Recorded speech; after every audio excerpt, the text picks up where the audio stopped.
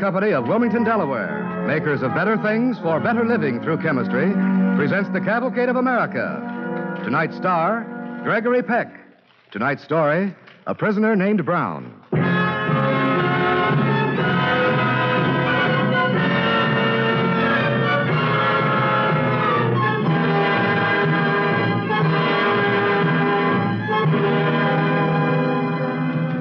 The time is 1913. In his office in Albany, New York, Governor Sulzer is talking to Thomas Mott Osborne. There's something on your mind, Tom. What is it? A shadow, Governor. What are you talking about? For 20 years, the shadow of Auburn Prison has been crossing my office window late every afternoon. For 20 years, I've been watching men coming and going, and then coming back again. Why? Why do they keep coming back? One answer might be that the confirmed criminal has a decided affinity for prisons. Well, that's one answer, maybe. But let me tell you about a man who used to work in my factory. A good man, good worker.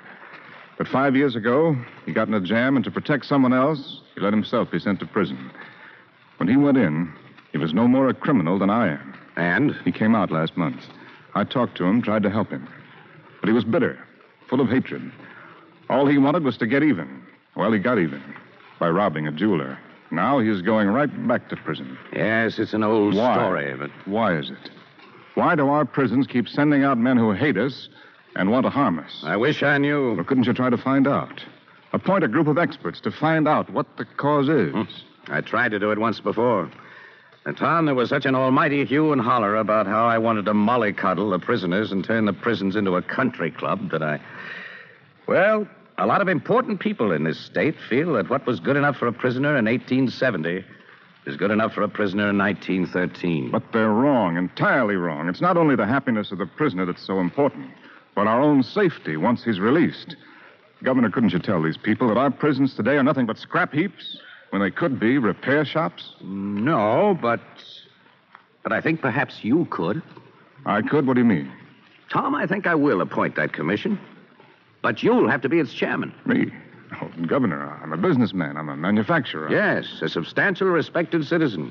You've even been mayor of Auburn. With you as chairman, they can't call the commission just another bunch of sentimental reformers. Well, I'm not a prison expert. Well, Osborne, if you really want your commission to get any results, you'll just have to become a prison expert.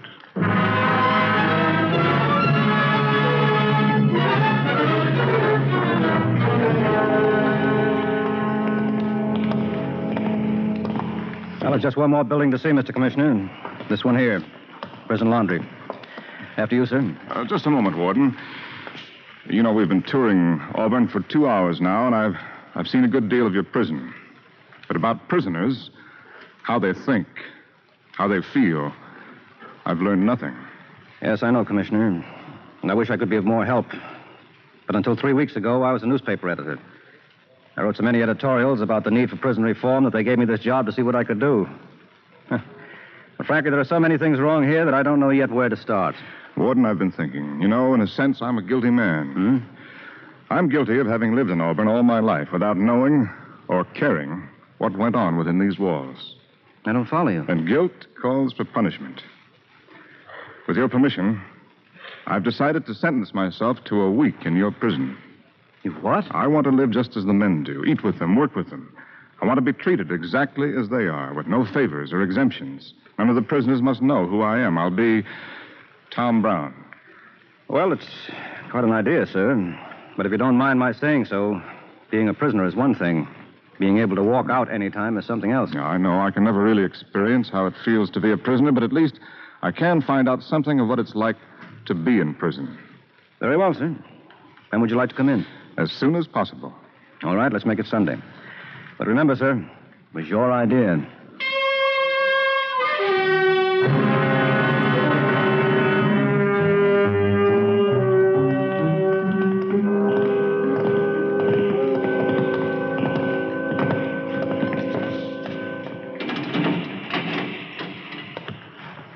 In here, Brown. Cell 15.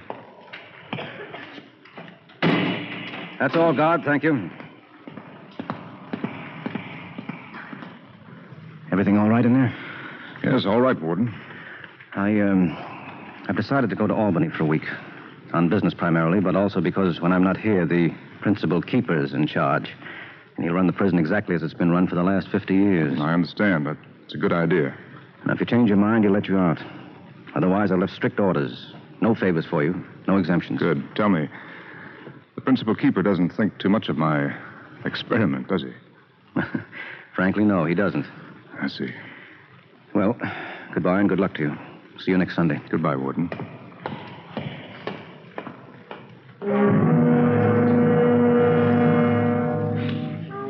And so I begin my sentence. It's 10 o'clock Sunday morning when I'm locked in my cell and left alone. Sunday is the guard's day off. So we must stay in our cells for 20 hours until Monday morning. My cell is 4 feet wide and 7 feet long, about as large as my bed at home. Here, the bed is 2 feet wide and hangs against the wall, and there is no window. Time passes. Minutes grow into hours, the longest hours I've ever known. Keeper, Speak only if you're spoken to, Brown. Yes, Keeper. These are the rules. Obey them. No talking, no noises. Lights go out at 9. Bell rings at 6:30 in the morning. Get up. If you feel sick, rattle your door like this. Otherwise, keep quiet. Understand? Yes, I understand.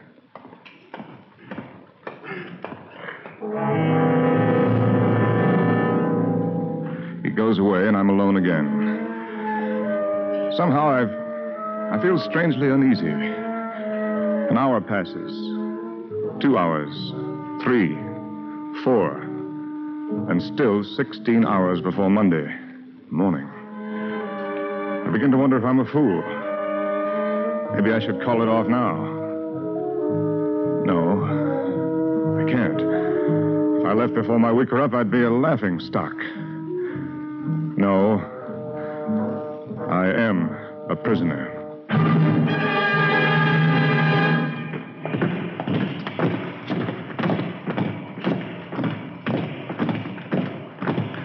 Now it is finally Monday morning. We march to breakfast. We halt at the tables, stand at attention. The keeper wraps his stick. We sit down. Before me is a bowl of porridge, a bowl of bluish milk, 2 pieces of bread, and a cup of black fluid. Is it coffee or tea? I'll taste it. I still don't know. I don't see any sugar for the porridge. Sit down at the table. I turn to the man next to me. Eyes front, Brown. No talking. Eyes front, the keeper says. And no talking. I wonder why. Is there a reason? Why are the men eating so fast? Like animals.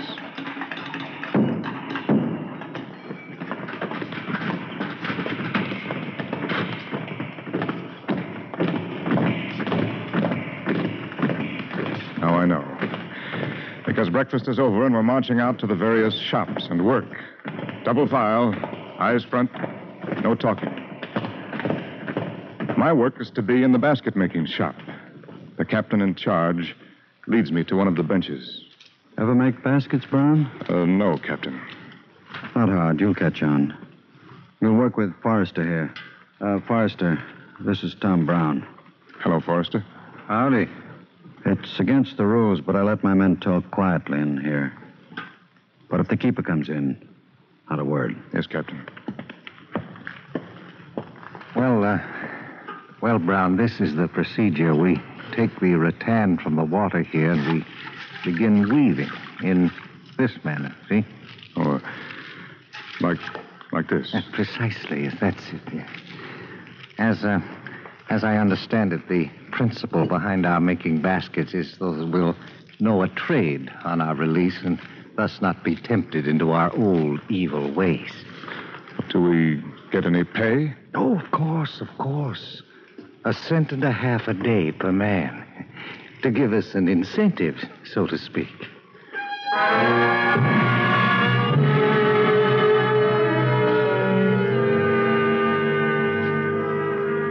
So I learned to make baskets until 5 o'clock.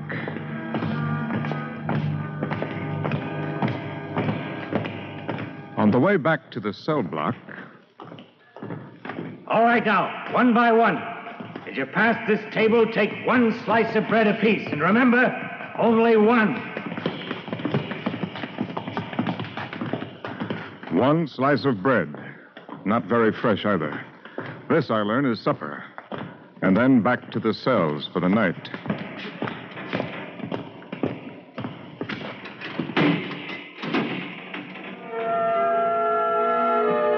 For 13 hours until morning, each man is alone again in his cell.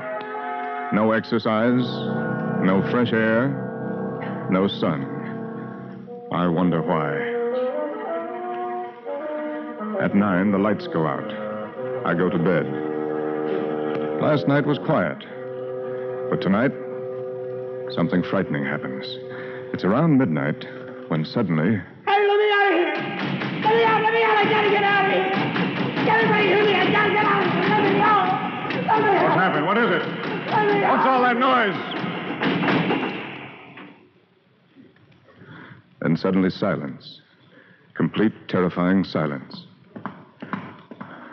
Oh, guard. Guard. What was all that noise? What's happened? Guard. Guard! He passes without answering. And I'm left alone to wonder.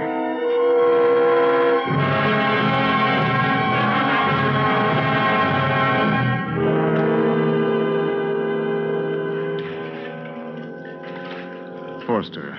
Yeah? What was all the commotion about last night? Last night, a young prisoner was recuperating from an illness in the prison hospital. But he made trouble, so the principal keeper had him sent down to the jail for a day or two. To jail? In the basement. Well, apparently it affected the boy's mind. When they brought him back to his cell last night, he made such a commotion that the guards were forced to go in and quiet him, shall we say. Now, I suppose he's back in the hospital. Oh, no. The keeper sent him back to the jail. Back to the jail? But that doesn't make sense. No, I don't suppose it does. Well, what happens down there? Nothing. Nothing whatsoever happens. You merely sit or stand hour after hour in a small, hot, dark cage. I don't understand. Then why is it so... No one understands until he's sent down there. I see. Till he's sent down there, eh? Take my word for it. It's not a pleasant place. No, I don't think I can take your word for it. I think I'll find out for myself.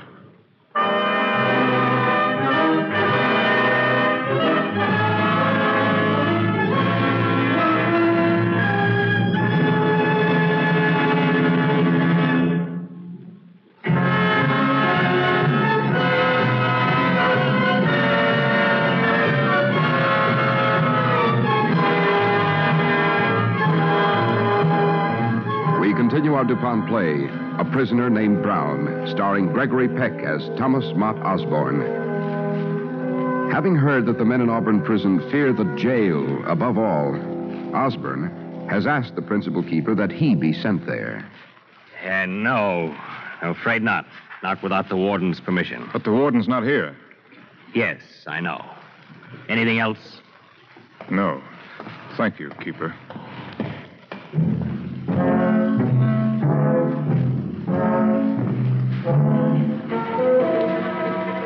So the principal keeper doesn't want me to see the jail. Why? Is he concerned for me or for himself? So as the days go by, I begin to learn things. How to talk without moving my lips. How to get sugar for my porridge. How to break rules and not be caught. Tuesday goes by, then Wednesday, Thursday. It's Friday afternoon now, and in the basket shop, the new shipment of rattan is stiff. My fingers have grown sore. swollen. My temper's not too good either. Ow! How do they expect us to work with this rotten stuff? Careful, my friend, or you will pay a visit to the jail. Oh? Oh, I will, eh? Captain! Captain, this rattan's no good. It's a disgrace. I refuse to work with it. All right. Come on. You're going to have to talk with the principal keeper.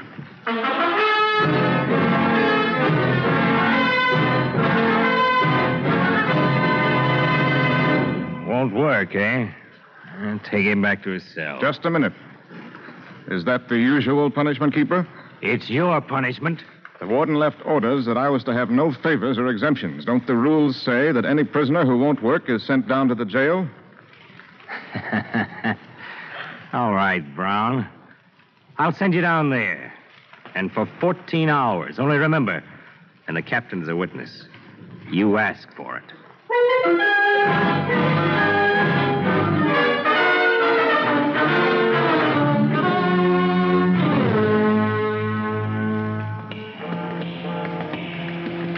The principal keeper takes me down to the jail. It's a small room, close and hot. Next door, the prison dynamo throbs. Along one wall are 4 iron cages. The keeper opens number 3, and I step in. Here's your water, Brown.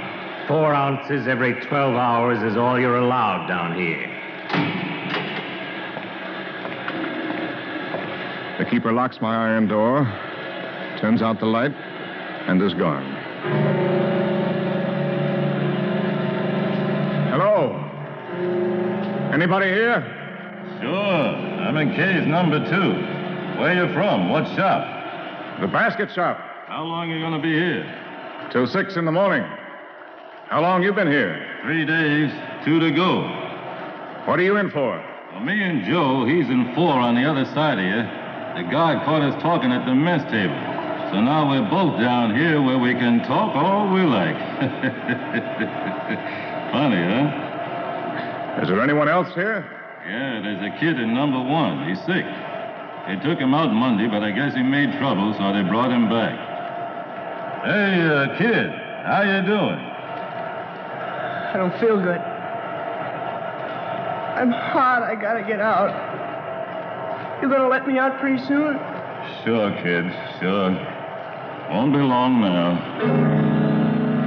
So this is the boy I heard that night. The one who should be in the hospital. The more I think of it, the angrier I get. Of all the imbecilic systems. Oh, no. No. What is it, son? What's the matter? My water. I kicked over my water. It's gone. Oh, no. What can I do? How can I help him? I could shout my lungs out, but no one would hear. So I sit helplessly and wait for the seconds to go by in single file, and the minutes, and finally the hours. At last I hear footsteps. It's the guard. Come to flash his light in our cells to make sure we're still alive. Oh, guard. Yeah? Guard, that boy in number 1, he's knocked over his water. Can't you give him some more? Guard, see here. Guard! He goes off without answering. And I'm left alone, full of helpless rage and a strange new kind of hatred. For the first time in my life, I understand how a man could commit murder.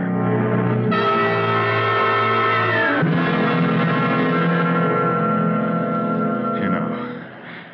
Control yourself. A long night ahead of you. What time is it? Was that guard here 5 minutes ago or 2 hours ago? It's hotter now. It's much hotter. It's hard to breathe down here.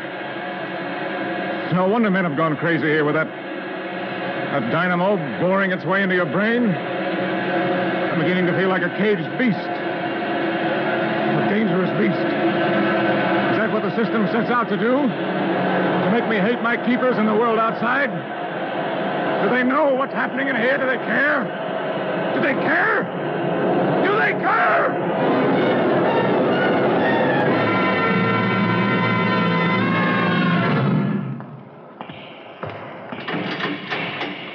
Morning, Brown. 6 o'clock.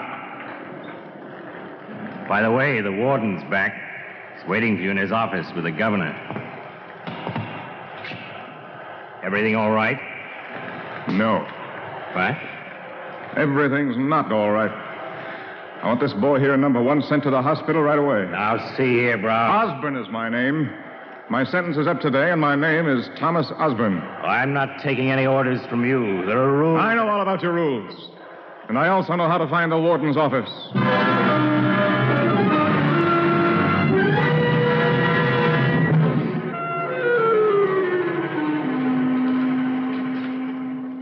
Well, Osborne, how are you? You all right, sir? No, I'm not all right. I'm angry. Angry? With whom? With the system. A system that was wrong 50 years ago and is still wrong. All right, exactly what is wrong with it? Everything. It's brutal. It's cruel. It's stupid. Whatever good men have in them, it destroys. The bad in them is made 100 times worse. Then when they reach the point where all they want is revenge, they're released. Makes sense? Not to me, it doesn't. Have you any ideas? Hundreds of them. Exercise, fresh air, permission to talk, time to eat. Oh, I could go on for hours. But most of all, a new approach.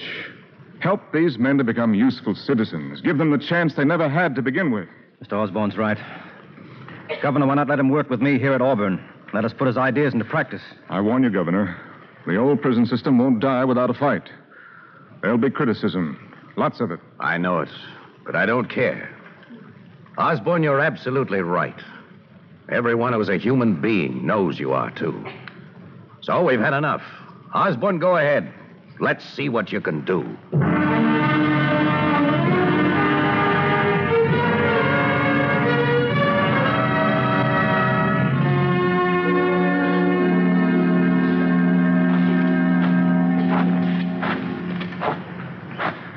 So later in the day, dressed once again in my civilian clothes, I walk across the yard to the prison gate.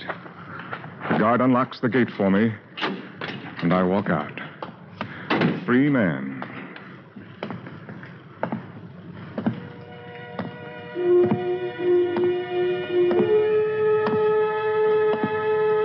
Free? No, not free. Bound forever by ties that can never be broken to those within prison walls. This time, my sentence is for life.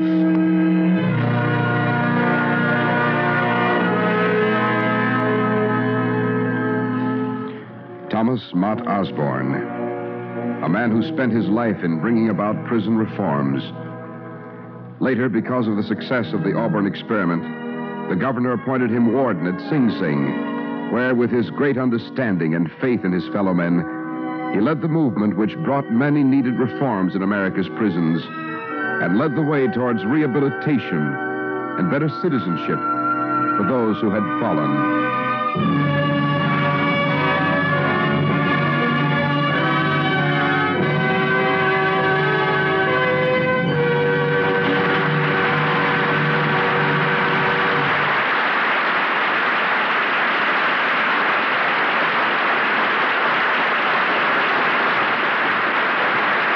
Thanks to Gregory Peck and the Cavalcade players for tonight's story, A Prisoner Named Brown.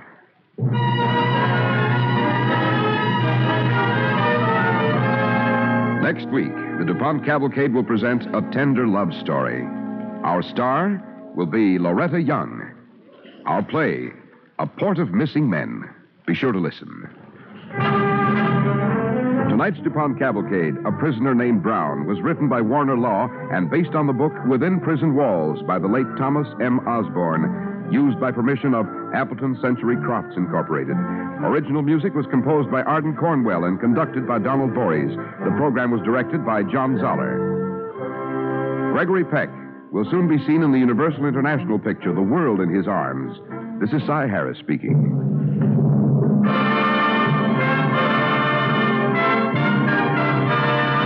Don't forget next week, our star, Loretta Young. The DuPont Cavalcade of America comes to you from the Belasco Theater in New York and is sponsored by the DuPont Company of Wilmington, Delaware, makers of better things for better living through chemistry.